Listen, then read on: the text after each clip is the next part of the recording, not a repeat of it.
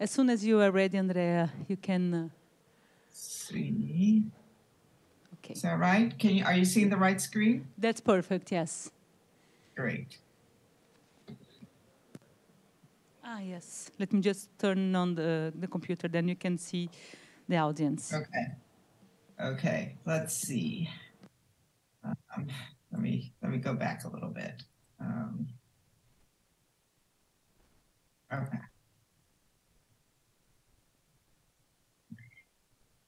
Okay, so I'm just going to pick up where I left off yesterday. So yesterday, I talked about how for particles of a given softness, the probability of rearranging is Arrhenius for a given softness. So there's a well-defined energy and entropy barrier for each softness.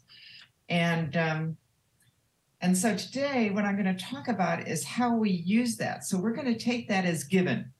Okay, we're going to say, suppose we know that delta E, the entropy and energy barriers associated. Hold on, let me get the right thing here. Why am I not getting the spotlight? Okay, there. What? Why is it not doing this? Oh, it's doing a spotlight over here. Are you seeing the right screen? We are seeing onset temperature. Okay, good. Okay, great. What I need to do is to just swap the screens here. Oh, now you're seeing the wrong thing. Are you seeing the wrong thing now? We see two slides, the same two. Hold on, let me stop the share and show the proper screen. Sorry about that.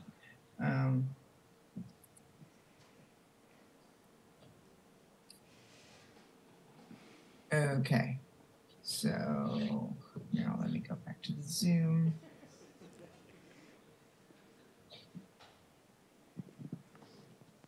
All right, and let me get my talk back.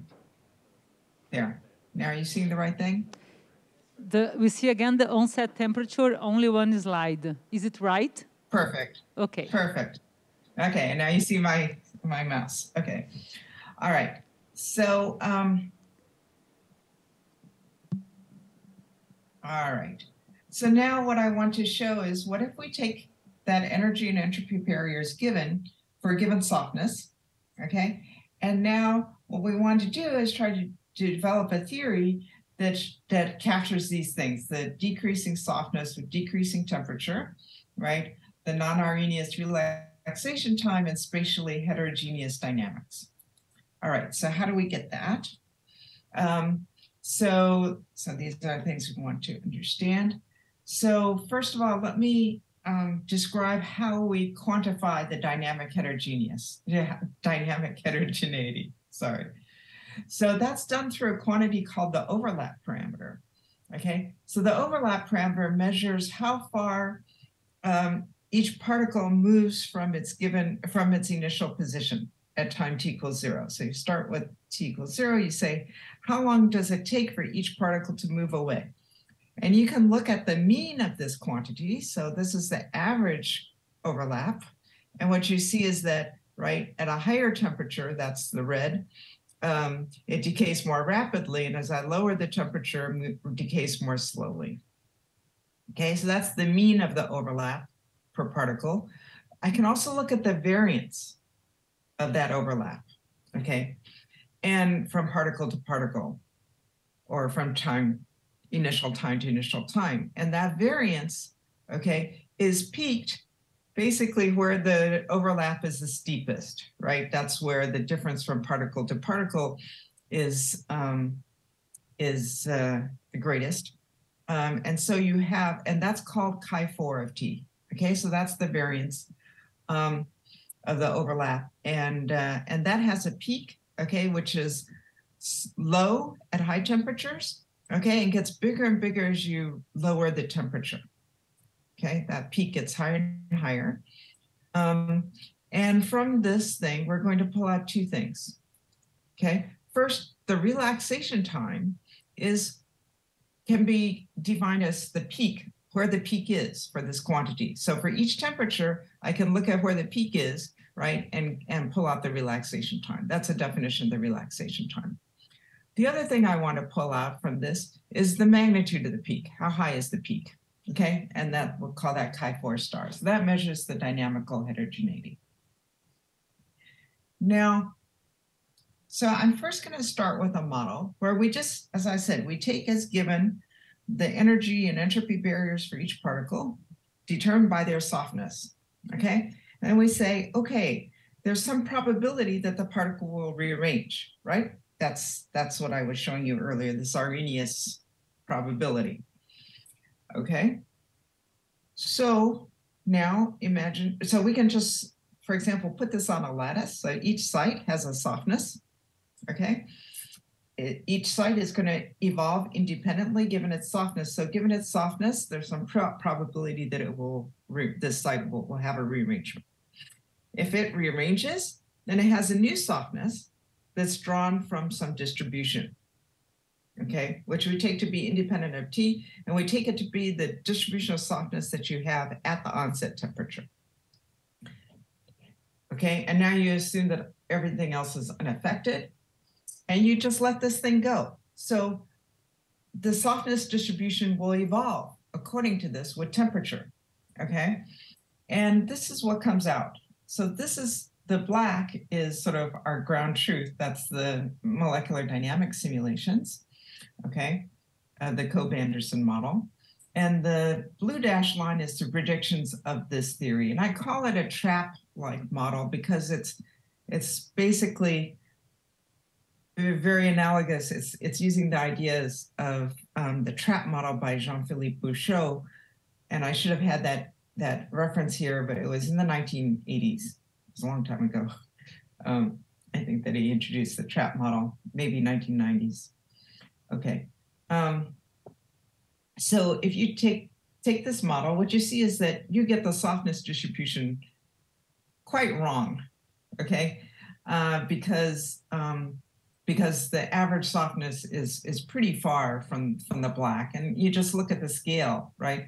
The black, for example, at the lowest temperature here is at minus 0.5 average softness, but we're getting minus 1.75, which is many, many times, you know, which is, in terms of the standard deviation, this is far. Okay, that's outside the standard deviation. Surprisingly, though, it gets the trend in the relaxation time not so bad. Okay, and it is, as you see, it is super Arrhenius. It is curved upwards, like the MD data. If I compare it to the prediction of the overlap parameter, this is at different temperatures. So the solid is the MD and the dashed is the trap model. You see that I do worse and worse as I go.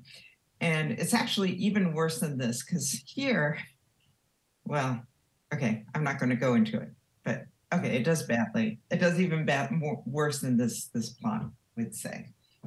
But the real problem is this. If I look at the peak of the variance of the overlap, peak of chi-4 star, I'm going to just adjust it to be the same at the onset temperature. You see that, you know, and it should grow. The peak height should grow, as I said. But the trap model, it's dead flat. Okay? And you think, why should there be no dynamical heterogeneity? I have different particles have different softnesses. And so isn't that enough that, you know, some particles will be more mobile and other particles will be less mobile?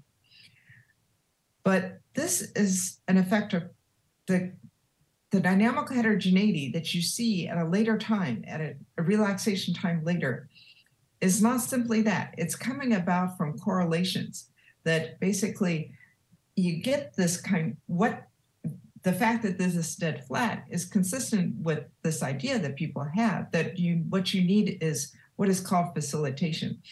That you need, if there's a rearrangement here, it'll trigger another rearrangement, which can trigger another rearrangement, and you get this sort of correlated dynamics, and that correlated dynamics is the dynamical heterogeneity. Okay, and that's missing because all the particles are evolving independently in this model. So that points to what we need. We need to include correlations. So here's the idea of our theory, okay? The idea is the following. If you have some structure, which we quantify by softness, okay? We know how that tells us which particles will rearrange, right? Because from softness, we can get the probability of rearranging, we get the energy and entropy barriers. That tells us, you know, which particles are going to rearrange. But then if there's a rearrangement, that's going to change the softness, right? Because the softness is a measure of the local structure. So if I have a rearrangement, that's going to scramble the local structure. It can, and it not only affects the particle that's rearranging, but it can affect other particles that are nearby. Okay. Now you can call that facilitation, but remember this thing is in thermal equilibrium. Okay. So what can happen this way can go backwards. In other words, if this particle here rearranges and makes this particle softer, right? That means that if this particle, if I do it backwards, okay, that must also work. So it cannot just make particles softer, it also has to make them harder. And in fact, the point is that any changes that you have in the softness that are due to rearrangements have to be consistent with detailed balance. Okay, and that's something that actually people had not worked out in these sorts of models before, and it was tricky. So I'm just going to try to give you a feel for this without dragging you through the details. Okay, so the idea is the following, that first of all, the magnitude of the change of softness, okay, so suppose it's the red particle that's rearranging. The magnitude of the change of softness some distance away must decay with distance, right? And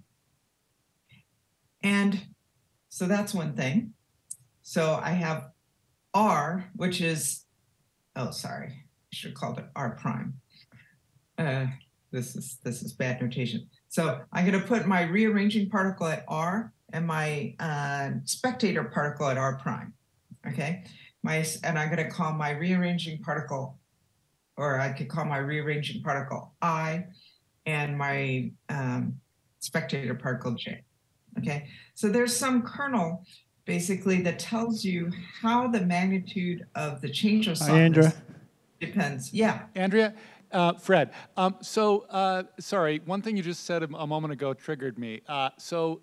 You said satisfying detail balance. Should we worry about that when we're getting to some very slow processes and long relaxation times and so on?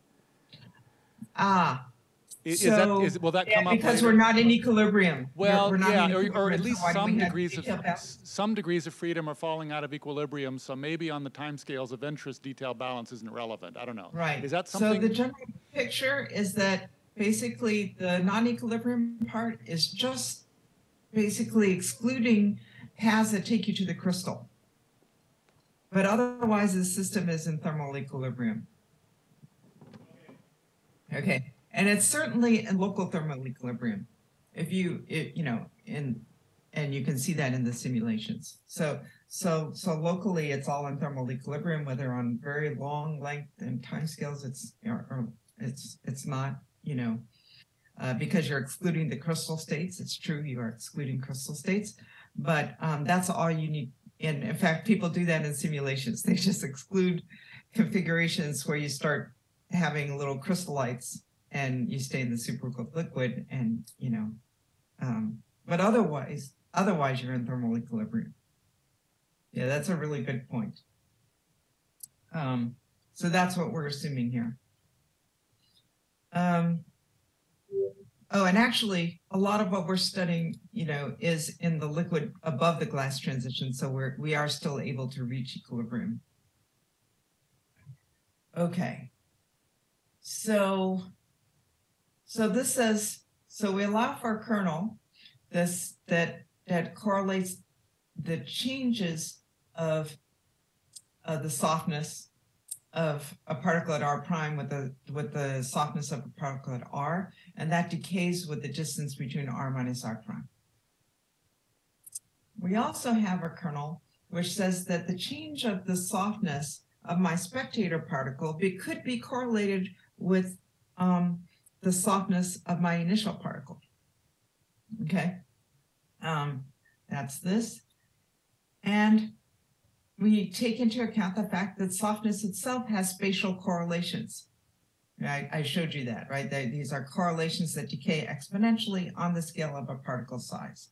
Okay, so that's basically, these are the three sorts of kernels. And you say, oh my God, this is terrible, right? What a mess. But the point is that it turns out that time reversal symmetry imposes constraints so they're not independent. So that once you say this, well, how does the magnitude of the change of softness depend on the change of softness over here? And you say, what are the correlations of softness? That actually dictates how the change of softness here can depend on the softness over here. Okay. And so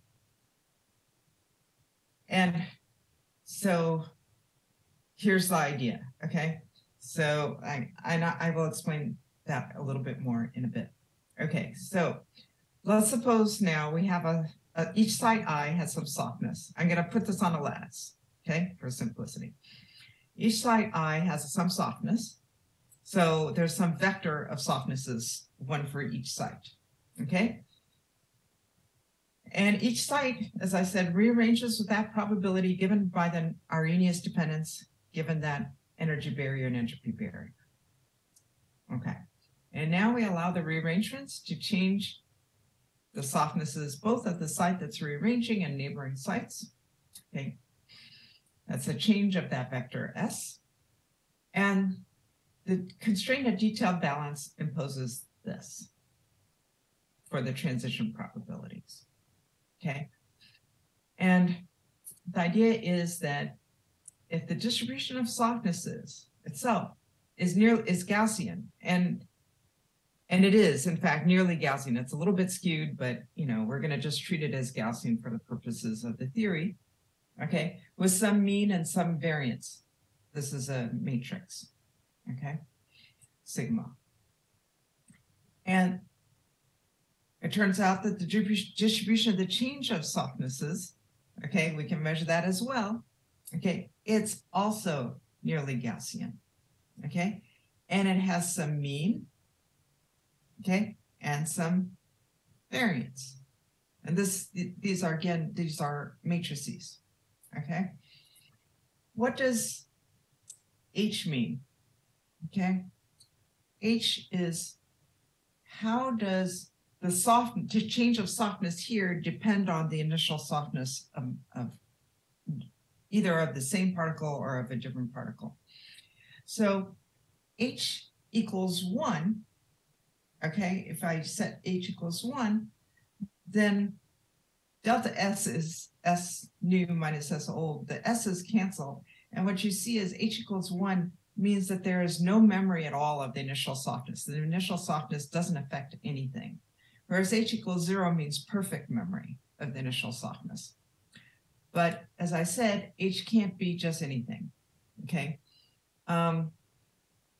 Basically, the spread of you can't, the distributions, when you have detailed balance, right? The distributions have to have how can I say this? What's the best way to explain this? The distributions have to have variances that are consistent. It's like when you have detailed balance, the magnitude of your noise is dictated by your correlations, and that's exactly what we're doing here. That's effectively what we're saying here. Okay, and so that gives us constraints on this matrix, as I said, and also this, which has to do with the mean of that distribution. So we can measure elements of the matrices, okay? So they go into these correlation matrices. And each matrix element, it's nice, it decays exponentially.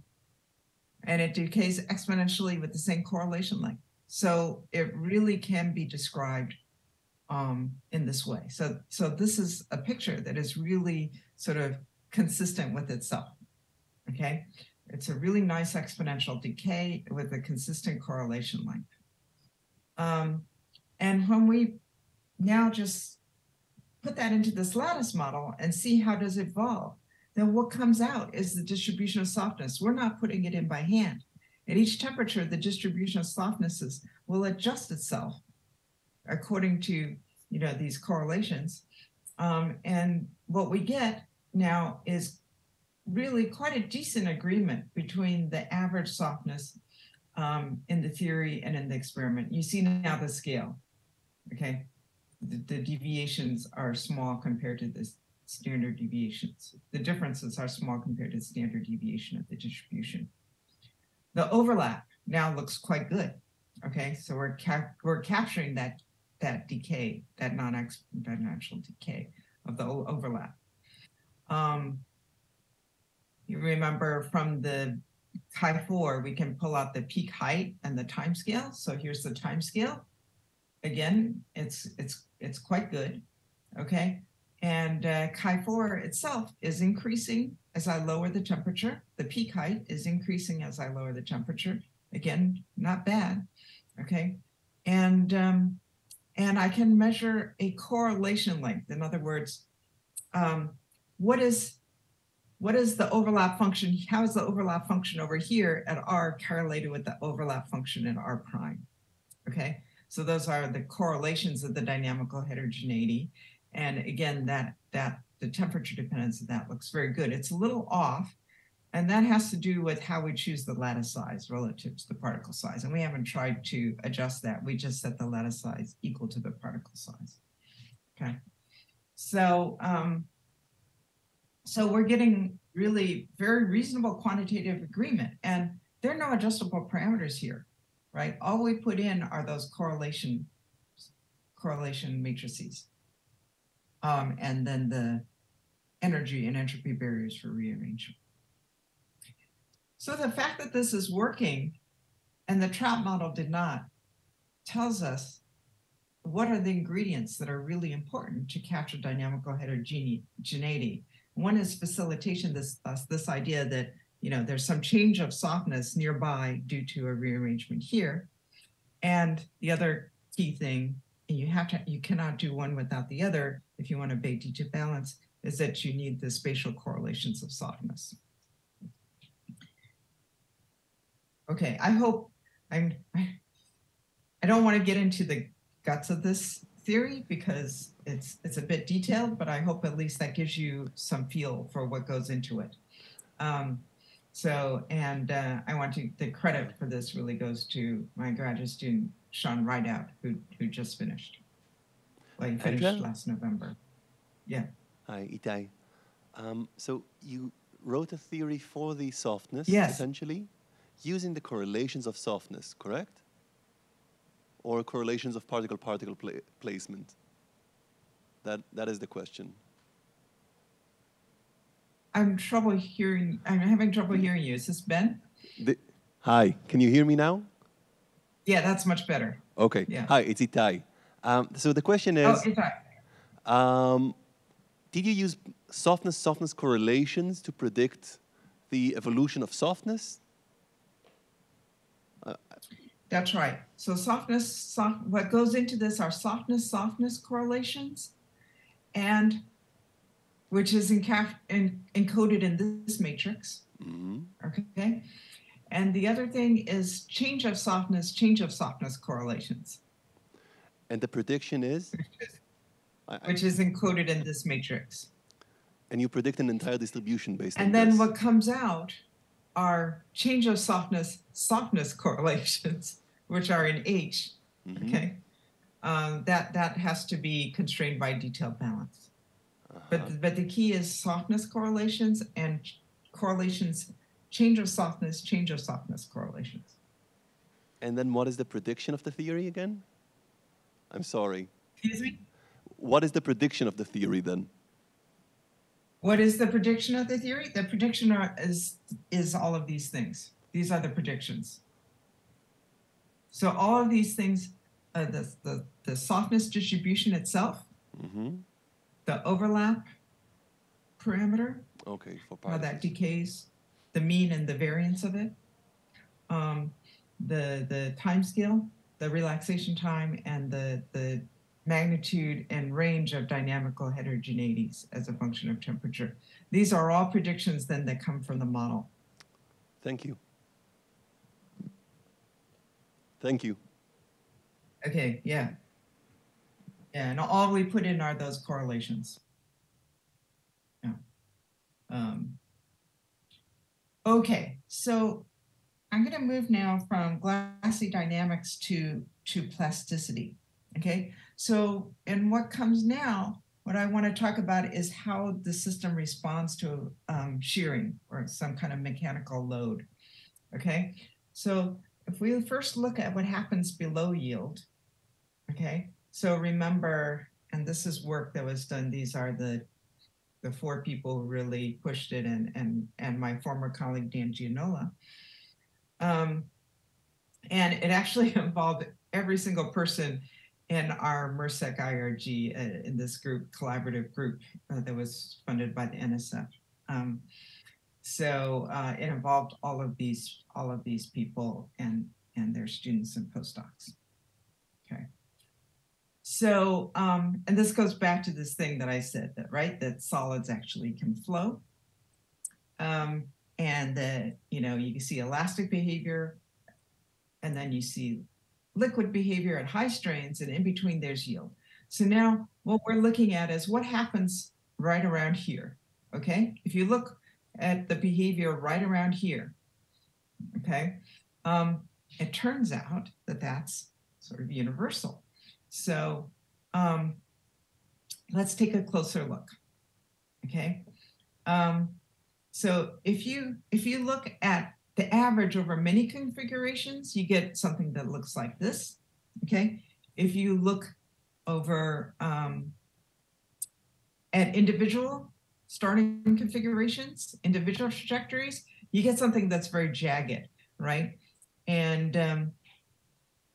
And this is, if you do it at 0 temperature, infinitely slowly, you get these very sharp drops of the stress. I don't know if Jim Sutna talked about this. You get crackling noise and these avalanches. Okay, I'll talk about that more in a bit. Okay, but what we're talking about is sort of right around here. Okay, just around the place where it's no longer elastic. You're starting to get some yielding, but you haven't fully yielded. You haven't reached the state where it's going. So what we did was we looked at a bunch of systems, both simulations and experiments, okay, where we could look at the constituent particles and follow them as a function of time. Okay, and we trained on all of these systems. We trained for softness, and these systems are really different. Okay, so some of them, like Leonard Jones, right, oligomer molecules, the colloids and stuff have van der Waals attractions. In the case of the polymers, there were covalent interactions, and in the silica, there were covalent interactions. In the case of the colloids, there were screened electrostatic repulsions, there were hardcore repulsions in the grains, right? So really, really different kinds of interactions in these systems. And you can see that, they range across scales, right? From atoms all the way to grains. They range in size over, about 9 orders of magnitude. And the sources of the rearrangements are very different. Okay, in some of them, the rearrangements, for example, in the systems studied by Arjun Yod, they come from thermal fluctuations, and in the Leonard Jones and silica thing. In other cases, they're driven by a mechanical load. Okay, so for these systems, okay. Oh, okay, 7 orders of magnitude in particle size, 13 orders of magnitude in elastic modulus. Okay. But we can train on softness for all of these different systems. These are just 2 pictures. one from experiment, one from a simulation. And we extract d-squared min, we train on that in softness. And the interesting thing is, first of all, the size of rearrangements. You can get an estimated size of rearrangements in the spatial correlations of d-squared min, which is the non-affine displacement. Okay, it decays exponentially, and you can pull out a decay length. And if you look at the softness, that also decays exponentially, as I said before. I showed you the decaying, the exponential decay, okay, again, on the scale of a particle diameter. And so for these 6 systems, okay, this is plotted as a function of their particle diameter. We can plot the ratio of the size of a rearrangement to the size of the spatial correlations. And those are the spatial correlations of softness that went into that model I was just telling you about for glassy dynamics. And what you see is that this is really tightly distributed around 1. Okay, so what this is saying is that the reason why you get localized rearrangements in disordered solids is because there is that scale in the structure. That structure is correlated on the scale of a particle, and that's setting the size of rearrangements. They're the same. The size of the rearrangements is the same as the length scale for softness correlations. Okay, so that was the first thing. And we could even put the vertex model of epithelial tissues on this, and that's on there too. Okay, so even for cells. What about crystals? Well, you see right away that for crystals, for example, in this case, the grain size is important. The grain size is really important in plasticity. Microstructure in crystals determines plasticity. And so the size of rearrangements can be very extended. It's not universal for crystals. And the softness correlation length reflects the size of grains and grain boundaries. Again, it's not universal at all. Okay. The other thing is we could plot the yield stress for all of these systems, okay, versus the Young's modulus and measure the stiffness, okay? And here it is for many different systems. I forgot how many, 12 different systems, okay? As I said, that's involved everybody in the collaboration. So from experiments on amorphous carbon and metallic glasses, okay, to the granular systems and foams and colloids, okay? And here, it's amazing. They are really tightly distributed around this value corresponding to a yield strain of about 3%. Okay, whereas crystalline systems are all over the map. Okay, they're not nearly as tightly distributed as for disordered systems. Again, because the microstructure is important. So what's sort of cool is that even though softness itself is different for each system, we have to train separately for each system to get the softness, but the emergent properties of softness, the range of softness correlations, the size of rearrangements, the magnitude of yield stress, you know, these are actually much more universal. So the hope is maybe we'll understand disordered solids better than crystals someday, because the state of understanding plasticity for crystals is a bit of a mess. So now let me tell you about how we understand plasticity in disordered solids. Okay, so we now have a theory for how to do this. Okay, and this I had to feature my former postdoc, Andrea J, who's now a tenure track at City University in Hong Kong. It's really terrific. Okay. So what we're going to do now is we're going to look at behavior beyond yield. So behavior out here, where you have just one avalanche after another as you shear. Okay. So what we're going to do is we're going to say start here. Okay. And you see the stress drop. This stress drop corresponds to an avalanche. And what we're going to do is we're going to start at the top and we're going to just do gradient descent and look at what happens as we go down. Just during that stress drop, what is happening? Okay, So if I look from the beginning to the end of the stress drop, here's a picture of d squared min, okay? D squared min, you see that it's concentrated in some places, it's very high in some places, low in others, and it's very extended. It goes across the whole system. But here's now a movie of what's happening as we're doing that stress drop. I hope you can see. There are these little localized rearrangements. They fluctuate around and then they jump elsewhere. Okay? So that's what the dynamics looks like during this process. The avalanches are composed of these very localized rearrangements, okay, that it can jump from one region to another. So that's what we would like to be able to understand, okay? What Sorry, controls that? Andrea, how do you define this point that we are looking at? How is it defined? You know, the point that we are looking at the screen now. So this is a movie of the simulation, the particle simulations. Okay, so these are Hertzian particles that are driven very slowly under shear zero temperature, and we're looking at it during a stress drop. So we're just doing gradient descent from the top of the stress drop to the bottom, and this is a picture of d squared min. Okay, so that's the point where, yeah, I see the stress strain curve you take when the system is crashing, is avalanching. Yes, okay, yes. perfect, Yeah. thank you. This is a picture of the avalanche during one of the stress drops. Okay. This is very characteristic. You know, they all look like this. Yeah, sure, thank you. Yeah. So we're going to train softness, okay?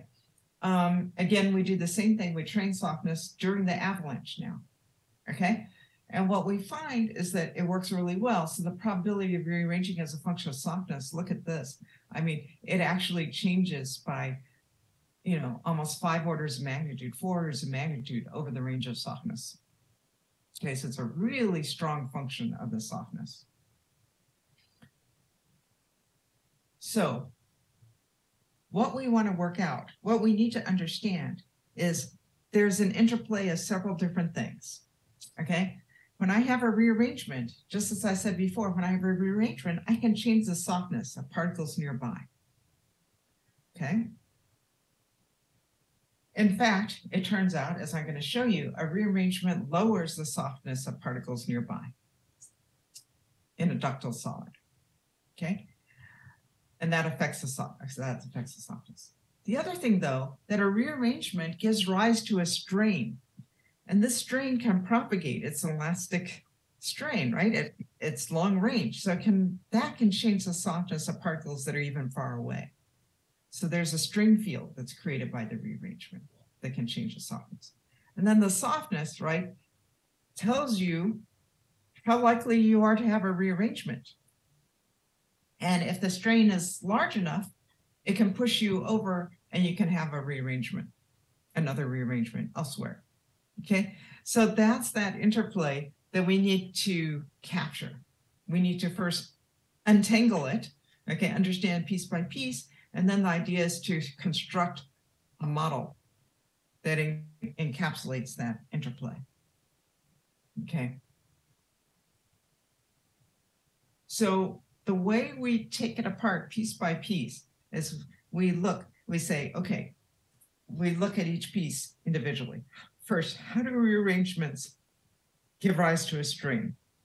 Okay, so if I have a rearrangement at the origin, and I look at how that affects the strain. And it turns out I can look at different components of the strain. So first of all, there's a volumetric strain. In other words, when I have a rearrangement here, I change the local volume, okay? The local volume actually changes. And so there's a piece that is transient because on the whole, the volume of the system is fixed, okay? That decays with time, okay? But then there's a second piece, okay, which decays as R squared. We're in 2 dimensions here, so this is elasticity, and it has a dipolar form. It has this angular dependence. What models, so there are lots of models that look at the interplay of rearrangements with elasticity. And almost all of them assume that the important thing is the interplay of rearrangements with if I'm shearing in the XY direction, what's important is the interplay of rearrangements with the strain in the XY direction. And that decays as 1 over R squared, and it's got this quadrupolar shape, or it's an elastic dipole. Okay, so this is called an elastic dipole, but it's really this sort of quadrupolar angular dependence. And then there's a deviatoric strain. In other words, if I have this rearrangement, different rearrangements are in different orientations. And so I can trigger a strain elsewhere that is angle independent, coming from different arrangements. Okay, so now let's look at how this affects softness. So I look at the change of softness. Okay, what I see is the change of softness decays as 1 over R squared in the far field, and it has this shape, angular dependence. It's less soft here, softer here. And if I compare that to what I had before, look at these, that's exactly what the volumetric strain looks like. And here it's compressing, okay? It makes it less soft. Here it's dilating, it makes it more soft. It all makes sense, right? So what this says is that the way a rearrangement affects softness far away is through the volumetric strain, okay? You can just read it off from this. I make it sound so easy, but it took us a year to figure this out. All right, this was the way to disentangle everything. So that's the far field. What about the near field? Hi, Andrea. We have a question. Rearrangements scramble local structure, and that changes the softness. And if you look at that decays away with distance, okay? And it's cool. It has this form. It has a very simple form. What it says is that there's something that depends on the softness of the particle. It's exactly the form that I showed you earlier, in fact, in our theory, where there's some thing that says softness gets restored to some mean. In this case, it's the softness of its neighbors. It wants to be like the softness of, there's a term that wants it to be like the softness of its neighbors. There's this volumetric term. And then there's a noise term, right? Because there's stochasticity and all. I mean, this, you don't always get the same thing. There's disorder in here. So that gives a noise term. So this is how we change softness nearby. Andrea, can I ask a question? Yes. Usually if you can come back to slides. One more, yes. So usually this angular response, dipolar response, is an average over several configurations, right? Is it the case here? Right. Usually people just worry about this. Okay. And that's definitely there. But in fact, for this problem, that's not the important. That's partly what's important, but how it turns out that how the rearrangement affects softness is through this term, which people never worry about. I see, but I mean, this is an average in several configurations, or not? That's right. This is an average over many rearrangements. That's right. Okay.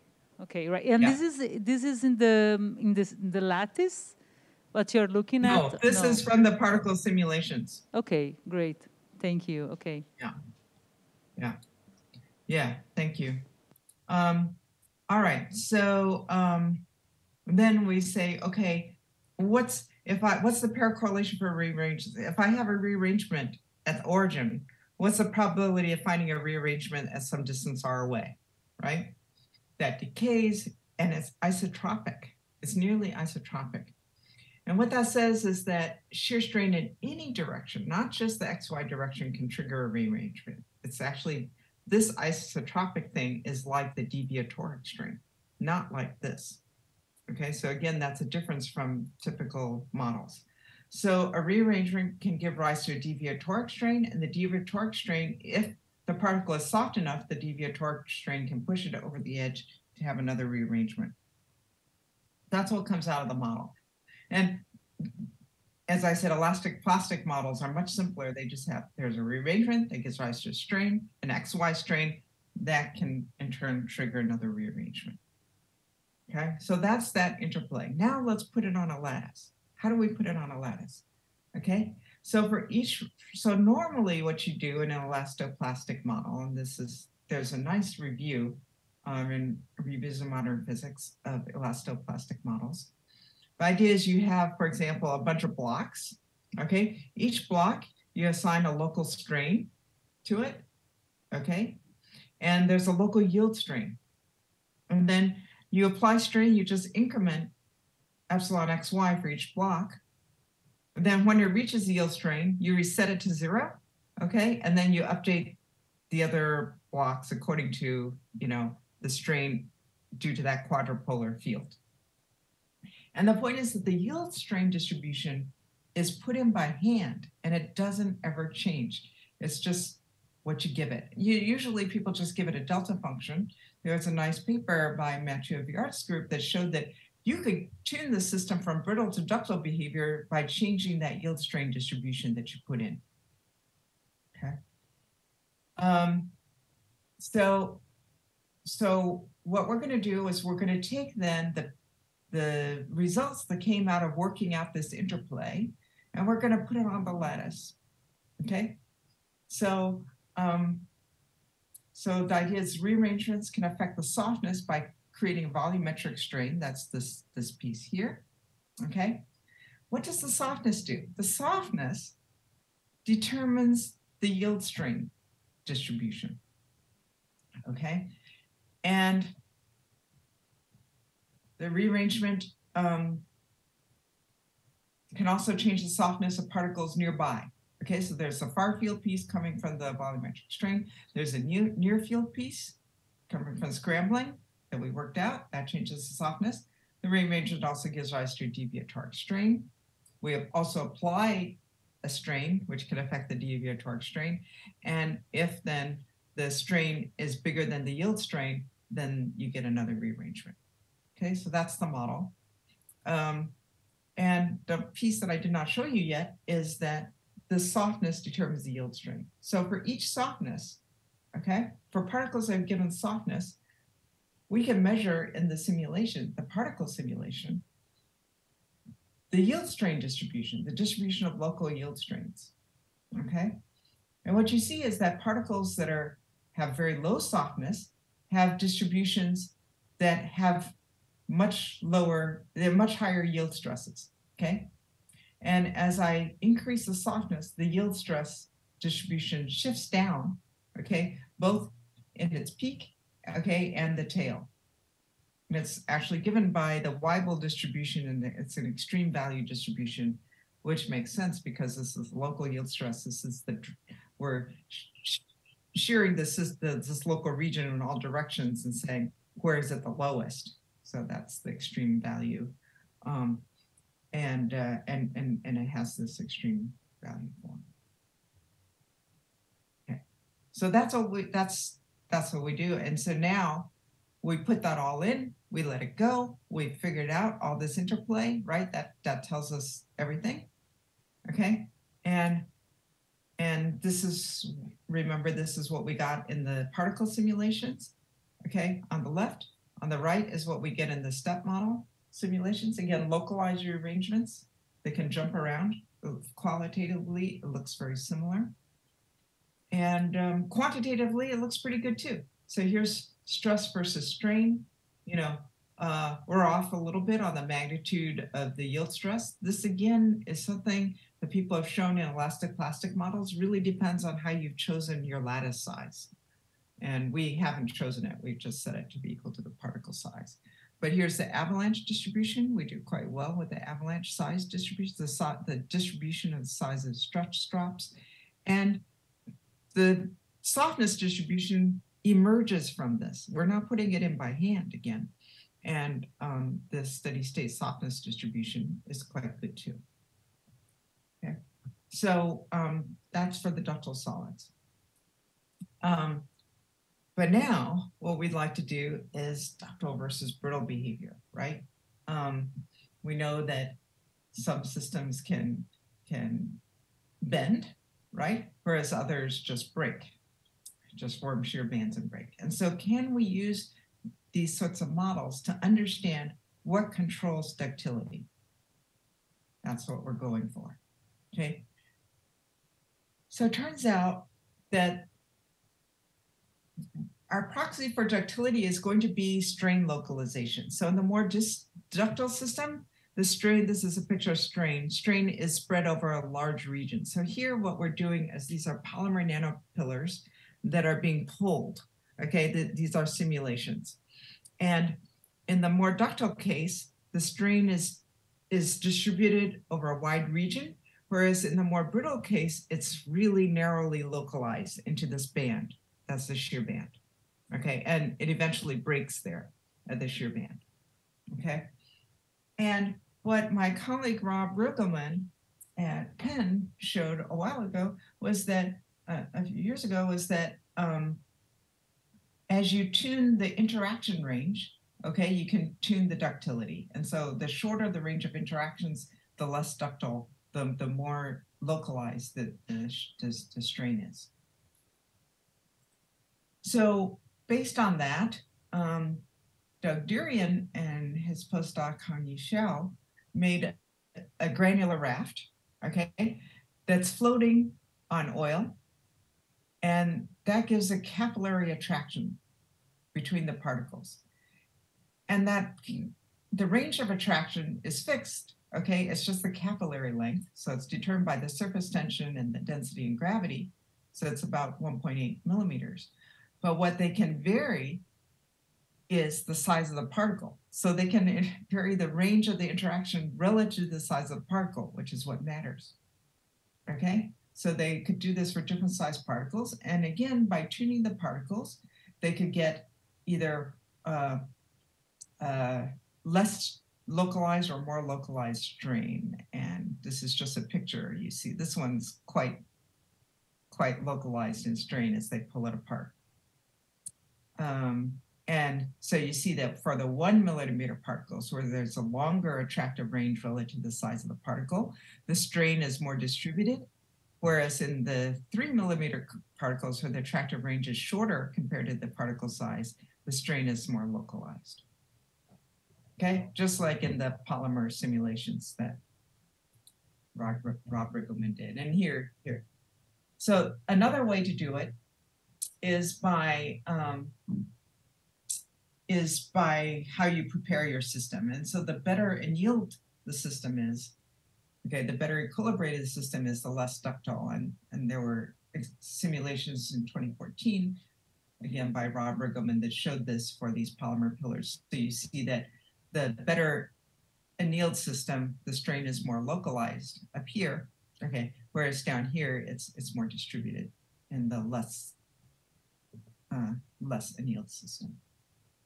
And this was shown really dramatically and beautifully in simulations using Monte Carlo swap by Misaki Ozawa, where the better annealed systems, I showed you what happened for the ductile systems, look like that. But for the really well annealed systems, you see these really strong shear bands, okay, forming, very localized shear bands forming.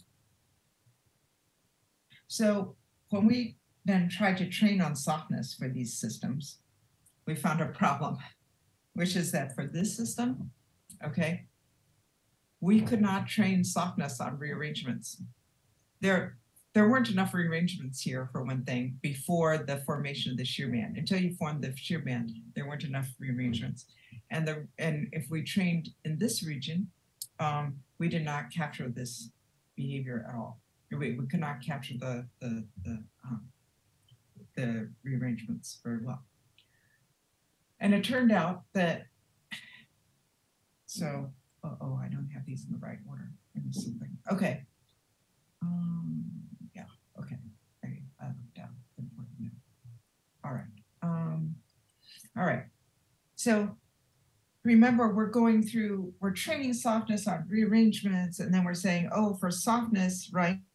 For each softness, we get a yield strain distribution. But why not cut out the middleman? Why train on rearrangements? Why not train directly on local yield stress, which I showed you yesterday did incredibly well as a predictor. It's an incredibly expensive calculation, and it requires knowing the interactions between the particles. So it's not a great system for that. Okay, it's not a great measurement, but can we come up with a structural proxy for local yield stress directly? Andrea, can I ask a question? Rearrangements. So what we did was we tried to train on the local yield stress.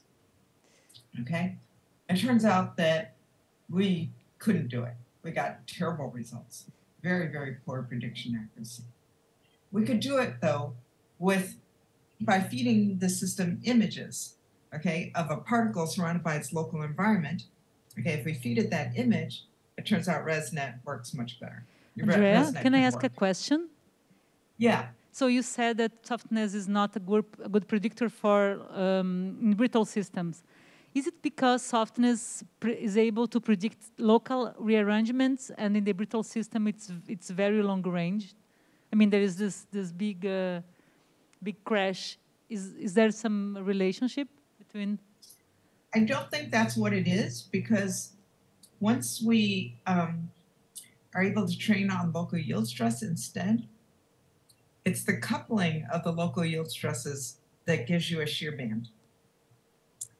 And so it's a coupling of local things that in the end gives you a shear band. So even though it's very extended, it is still formed of localized things. And in fact, if you look at what's happening during the stress drop, you follow the stress drop from top to bottom. If you did a movie, it looks exactly like the movie I showed you earlier, localized rearrangements triggering each other. It's just that they keep triggering each other in this region. All the rearrangements are localized in this region, but each individual one is tiny. Okay. So, so the cool thing is that if we use ResNet to look at the local yield stress, we actually do better at predicting rearrangements than we did with the support vector machine, which trains on rearrangements directly. Okay, so in other words, the range of softnesses that comes in, or not softnesses, but a yieldness, I hate to use that word, but a structural proxy for yield is actually works much better than to predict rearrangements. It's steeper. The probability of rearranging is steeper as a function of that quantity than if you train on rearrangements directly. Okay, so now what we would like to do, we're going to look at this system, okay, prepared by Monte Carlo swap, and let's compare the results of our model to the simulation. So in the case where it's poorly annealed, okay, here the step model, here's the simulation. You see that, strain is not localized in either case, and rearrangements are not localized. But in the case of the very well annealed case, in our model, we get strong strain localization and localization of rearrangements, and same in the model, in the simulation. We do that for polymer pillars. These are at some temperature. So we're putting the pillars at some temperature under tension. They're pulling them, but they are at a temperature that's below the glass transition temperature. Okay. This one is just below the glass transition. This one is quite a bit below the glass transition. Okay.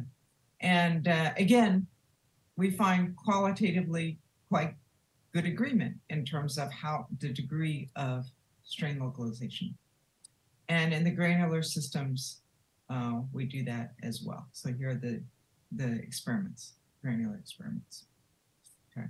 So I should say that for the granular experiments and for the polymer nanopillars, we just trained softness on rearrangements. And it's only for this one system, the the system that showed extremely brittle behavior that we used to, instead of softness, we use the structural proxy for local yield stress. For the others, it's just the ordinary softness. Because, you know, like in the experiments, we don't know what the interaction potential is. Okay. And quantitatively, we get quite good agreement too. So the darker curves are for the simulation or experiment, and the lighter curves are our model. Okay, in each case. And they're quite good agreement. And this is just, again, going through the steps I showed you before of understanding the interplay of rearrangements, elasticity, and plasticity for each case, same model, and just getting different parameter values when we work that out, and then sticking it into the lattice model. Okay, great agreement, right? But as I say here, so what? Did we learn something?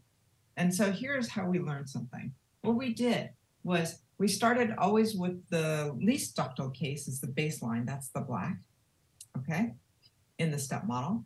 And then we vary the step model parameters, like what's the range of the short range facilitation?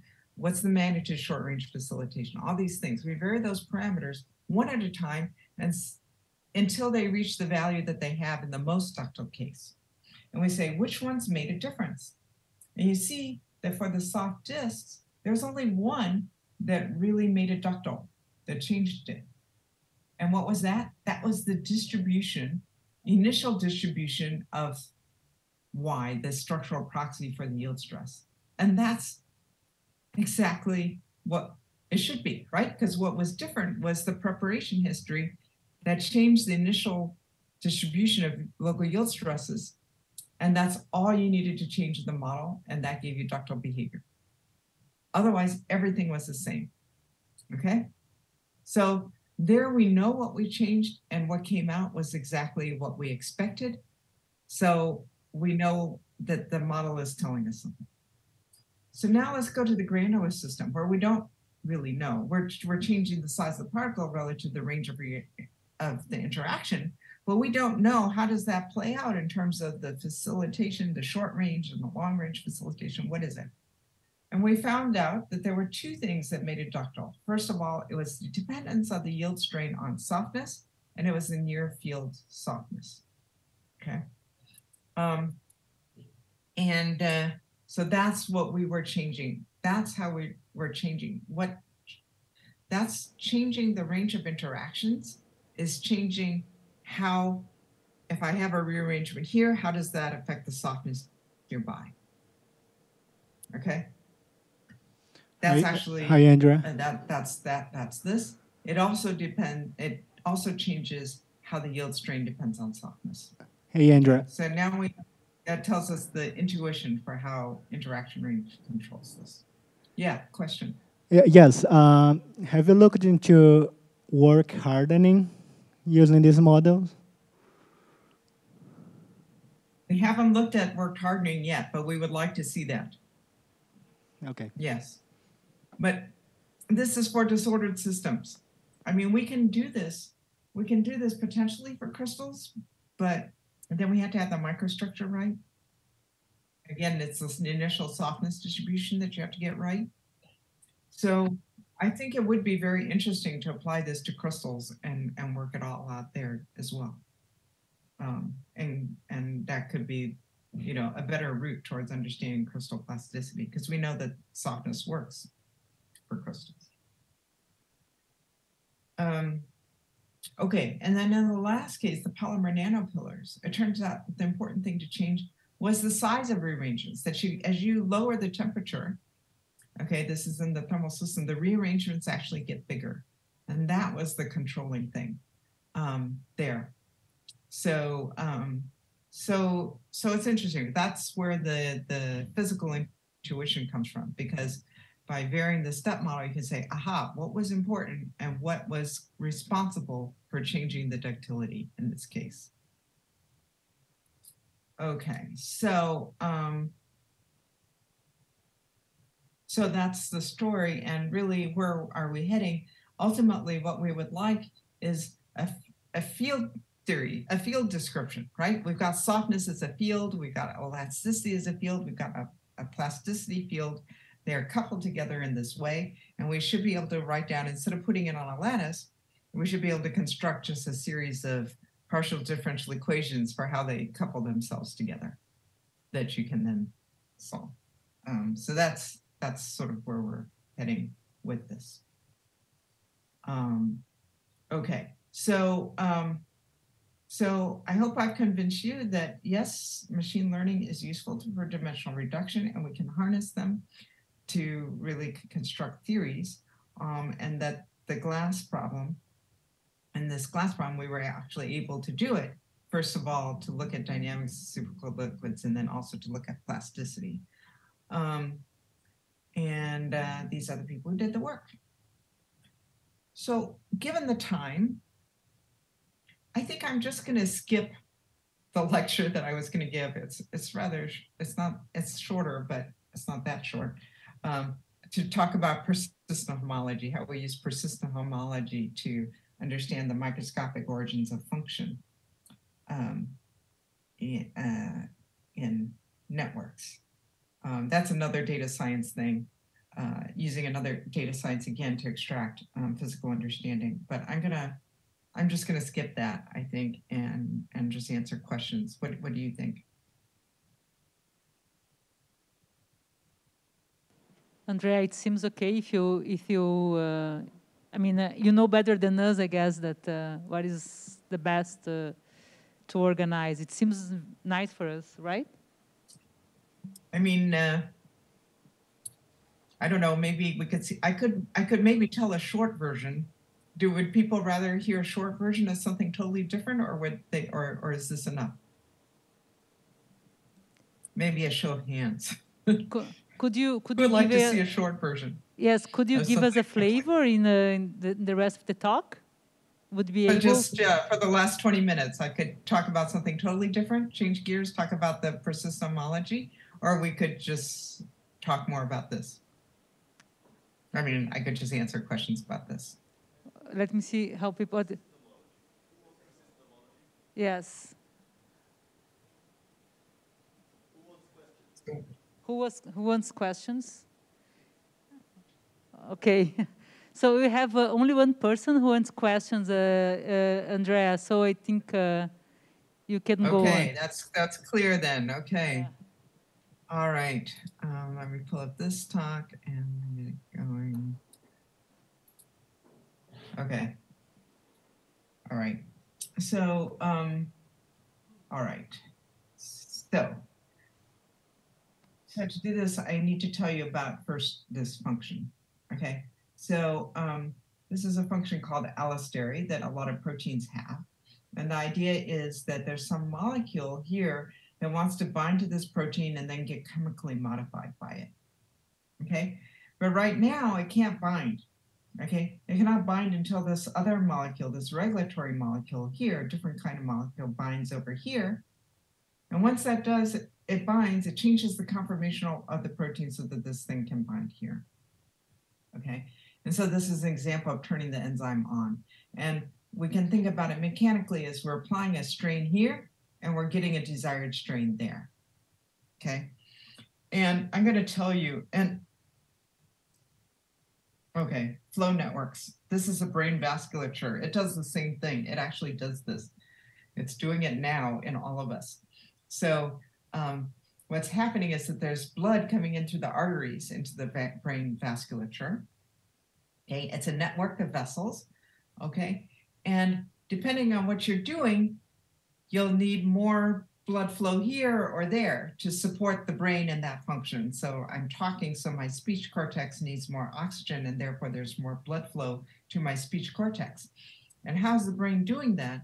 It's contracting some vessels and dilating others. So it's changing the conductivity of individual edges of this network in order to, in response to a source pressure drop at the arteries, deliver a target pressure drop to a desired target pressure drop to my speech cortex. Okay, mechanical and flow networks are very similar. I'm going to talk about this a lot more tomorrow. And now the question is, so I'm going to call that flow allostery, okay? Getting a desired target pressure drop over here in response to a source pressure drop elsewhere. Okay, you see the analogy to protein allosteric. You get a strain, desired strain over here at the target in response to a strain applied at the source. Okay, so that's my general allosteric function. And if you think about it, this is again hard for statistical physics to handle. Why? Because, you know, we can handle either identical particles or a few different classes of particles or totally random assortments of particles, right? But here we have 21 amino acids in the case of the protein, 20, sorry, 20 amino acids. And the amino acid sequence is not random at all, right? It's designed by evolution in order for the protein to have this allosteric function. And in the case of the brain vasculature, the conductances of the edges of this network are not random. They're tuned specifically to deliver a target pressure drop to be given place. So if we want to use a statistical physics approach and use data science to do this, first of all, we know from data science we need lots of data. And we know from statistical mechanics we need lots of data. We need ensembles. And here we need ensembles that are designed to do the right thing, not just any random ensemble of conductances on networks. They have to be networks that perform the same function. Okay, and so that's what we figured out how to do. And I'm going to tell you about that tomorrow. So just take it, or Friday. So just take it from me. We can do this. Okay, so we have designed ensembles that give us, I should maybe go back, give us a desired pressure drop here at the target in response to pressure drop at the source, or a desired strain at the target in response to a strain applied at the source. Okay, and this is just the tuning process that eventually we're going to get to a strain at, this is the strain at the target. The strain at the source is 1. We're eventually going to get to a strain at the target, which is also 1. Okay, so we can do it. I'll tell you how on Friday. Okay, or here we have a pressure drop at the source. That's the artery that I call that 1. And I'm going to tune the conductances until the pressure drop at the target is 0.2. Okay, and we can do that. Okay, so those are ensembles, right? We have designed ensembles of networks, different networks that do exactly the same thing. Okay, so what we want to understand is how does tuning these edges, the conductances, you know, at the microscopic scale lead to this emergent function of allostery. So what are we doing? And for that, we look at an extreme case.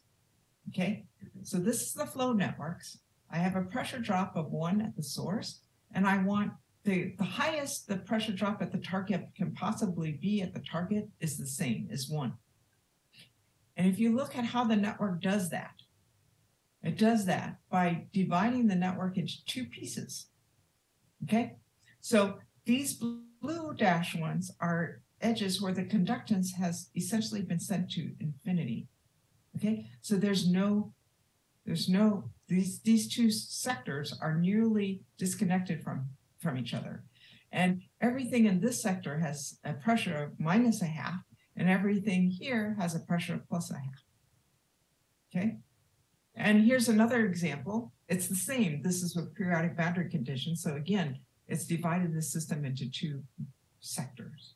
Okay, so that says in this extreme limit, the difference is topological.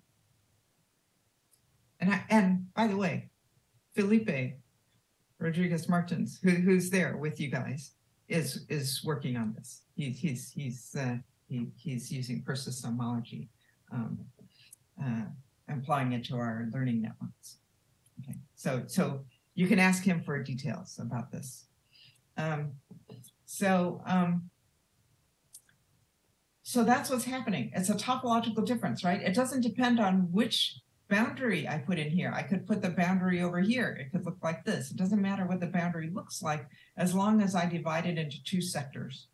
So that's a topological, not a geometrical thing.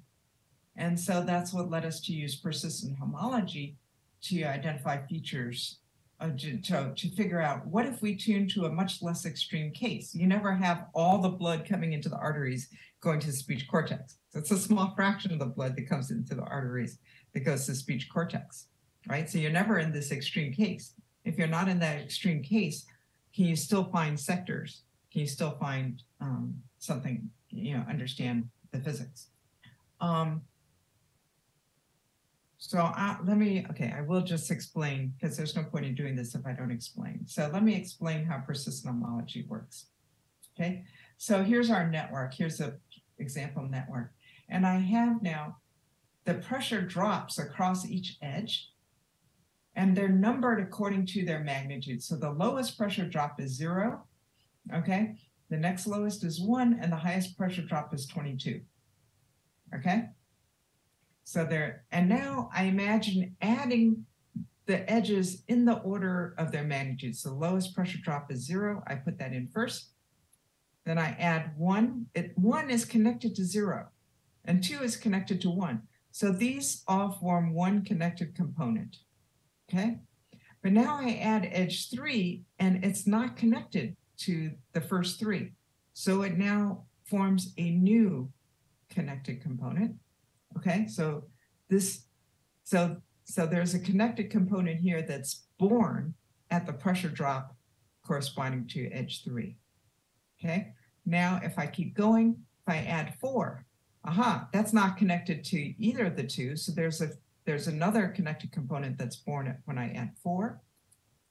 But when I add 6, what you see is the connected component of 4 is joined up with the one at 3. They are all joined up into one connected thing. And so the thing that was born at 4 dies at the pressure drop corresponding to 6. So that's what's called a birth-death pair. There's a connected component that was born at delta P4 and died at delta P6. Okay, you can keep going. Okay, and then you see that the one that was born at delta P3 died at when the 15th edge was added, etc. Okay, so when you could, then what you do is you draw a birth-death diagram. So I'm just explaining how persistent homology works. Okay, so here's the pressure drop at which a feature was born. There's one born here, there's one born here, okay? And where they died, okay? So that's 2 points. I could do the same process in reverse. I can start with the highest pressure drop at 22. Okay, first add 22 and then add 21, that's connected. And then I add 20, something was born at 20. Okay, that one died when I got to 15, etc. Another one's born at 19, died at 17. So I can do the same thing going down. That's called the descending filtration. This is the ascending filtration, okay? Now let's look at, we have our ensembles. So let's look at an ensemble of networks. And what I'm gonna plot is a heat map of the birth and death of connected components in our networks, okay? And here's the untuned case, and here's the case where they've been tuned to have a pressure drop, target pressure drop of 0.8, okay? That's not the extreme. The extreme value is 1, this is 0.8, it's below. And you see something. You see something born on the descending filtration at 0.8, and you see that on the ascending filtration, there's a feature that dies anywhere between 0 and 0.8. Okay? And this is not an accident, okay? So, so that tells us that persistent homology can tell us something. Okay. All right. It turns out, though, that when we're going up, the ascending filtration, that tells us the basins, okay? That persist all the way up. But when we come down, it gives us the cracks, and that's basically the same sort of information. So we don't get new information going up and down. So that's what these things correspond to. And just to show you that, these features really do correspond to the tune function. Here it is for varying the tuning threshold. Okay, so here we're varying the tuning threshold, and for each tuning threshold, we get a feature. Okay, we see it appearing, and we see it here as well. Okay, so that said, okay, we've got something. But the problem is that if you look at the connected components that you get from this, just look at the ones, for example, in these lines, what you see is a mess, okay?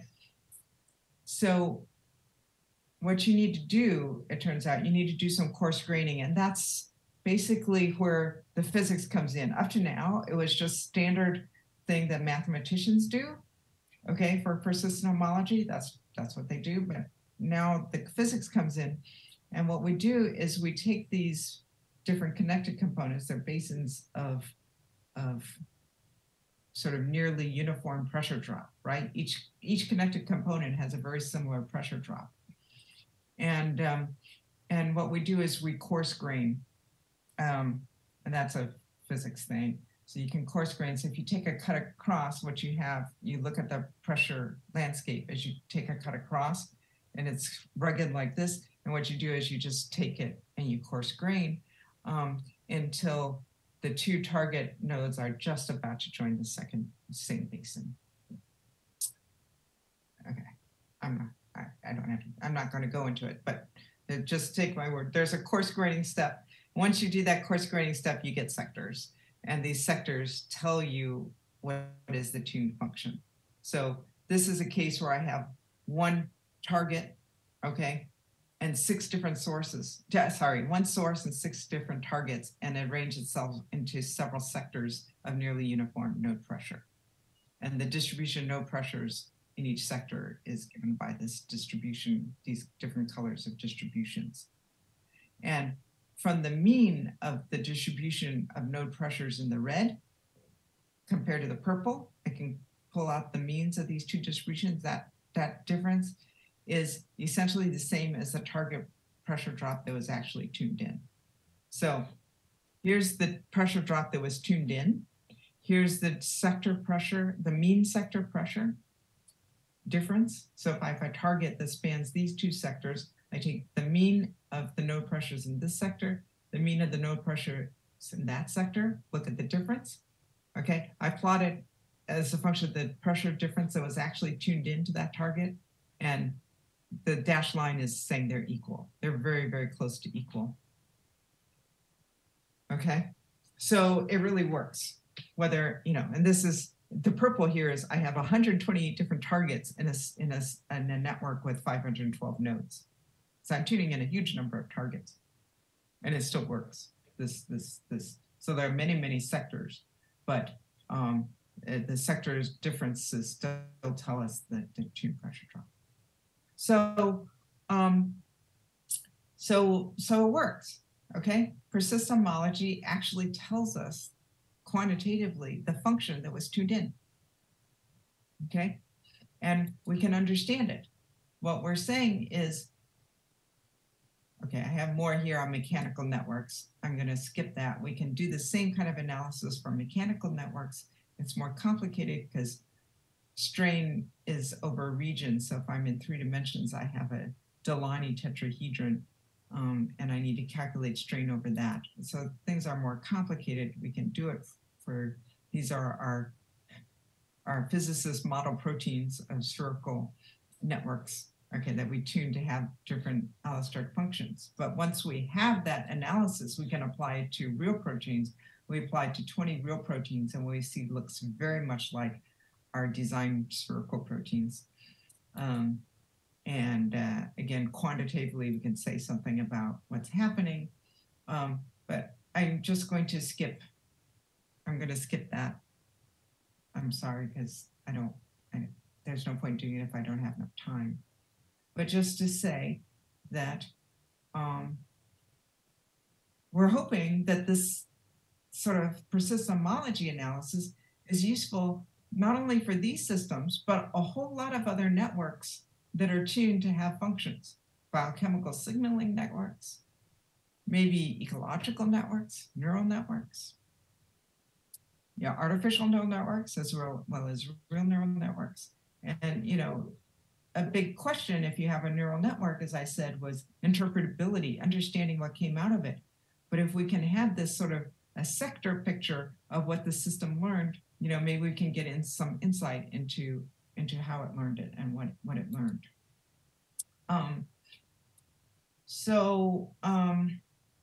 But what did we learn, right? What we learned was that the tuning of these edges, what it did was it affected the topological structure of the response, giving you sectors, okay, for the flow networks. It gives you sectors.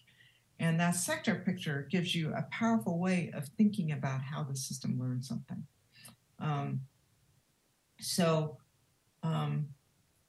Yeah, in the case of the mechanical networks, it turns out that we can do, so in the flow networks, the dimensional reduction is just down to one thing, which is that the difference of the pressures, average pressures within each sector.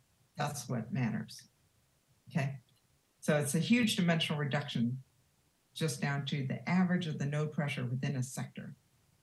Okay, and again, it's a microscopic variable, a relevant microscopic variable, which is the pressure within of a node, okay, reduced down to averages. It's the average or distributions, right? It's the average within each sector. So it's again that dimensional reduction piece that we need to do in statistical physics, coming about this time through the persistent homology. Turns out in the mechanical case, you need two variables. I didn't go into it, but you again get dimensional reduction, not quite as much as in the flow networks, to two variables instead of one. Yeah, and I just want to say the person who did all of this was Jason Rocks, an amazing graduate student in my group who is now a postdoc at BU at Pankaj Mehta, and also in collaboration with my terrific colleague, Eleni Kadafori. Okay.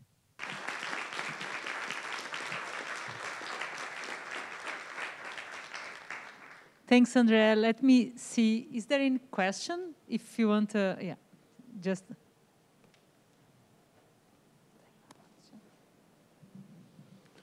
Professor Andrea, I'm referring to the beginning of your talking. When you wrote the Gaussian statistic for the softness random variable, have you think about another kind of statistic like a Gaussian with a tail, with a power-like behavior, something like that? I know there was a long time ago a statistic called Tisales statistics. These things could be useful. Don't you think about that? What's the specific reason to use Gaussian statistic for your random variables? Yeah, so we think of this as sort of a feature of softness, that the distribution of it is really very close to Gaussian. I mean, we sort of take that as an encouraging sign that, that we're doing the right thing. That we got a hold of you sort of hope in statistical physics that when you get a hold of a variable that when you think it's important, that its distribution is Gaussian, right? And that you can get away with just characterizing it in terms of its mean and variance. And here it is. It's not, it turns out it's a little bit skewed to the high side, but it's really quite close to Gaussian. So that's something that emerges from once we define softness. But then we take advantage of the fact that it's near Gaussian, and in our theories, we assume that it's perfectly Gaussian. Did I answer your question? Your voice was cutting in and out, so I'm not quite sure I did. Yes. Professor Andrea, I have another question that's related to your remark about the ultimate goal of your theory. I know that the people, a long time ago, have started melting processes using disordered field theories. You told that you expected to use partial differential equations. Why not expecting statistical disordered field theories for your phenomena? Do you have any? I'd like to know your comments about the future theory like that. I'm really having trouble What kind of the understanding partial you. differential equations you expect to describe your phenomena? Can you try holding maybe the microphone a little further away? Maybe that'll work better. It's just cutting in and out a lot. I'm having trouble parsing the question.